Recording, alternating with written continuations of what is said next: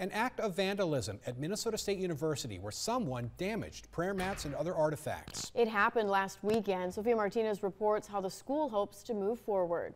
According to an email from Minnesota State President Edward Inge, last weekend an act of vandalism took place in the Reflection Lounge in the CSU. Prayer mats, robes, and other artifacts were damaged or destroyed. In the email, President Inge said this is not acceptable on our campus or anywhere. Minnesota State's Diversity, Equity, and Inclusion team is working with those affected by the incident. On Thursday, President Inge said he had an extensive conversation with the student government leadership, where they talked about the incident and how they can better support the impacted members of the campus community. At the moment, MSU says they have no information of who committed this act.